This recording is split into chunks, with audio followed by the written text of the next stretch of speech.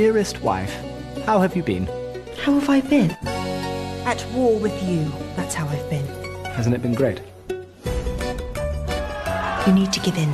We need to stop this bloodshed over the throne. I mean, that's the difference between us, Empress. I don't mind the bloodshed. Back to work. I mean, you honestly can't think you can run Russia without bloodshed. I will. I'm winning. I love that you think that.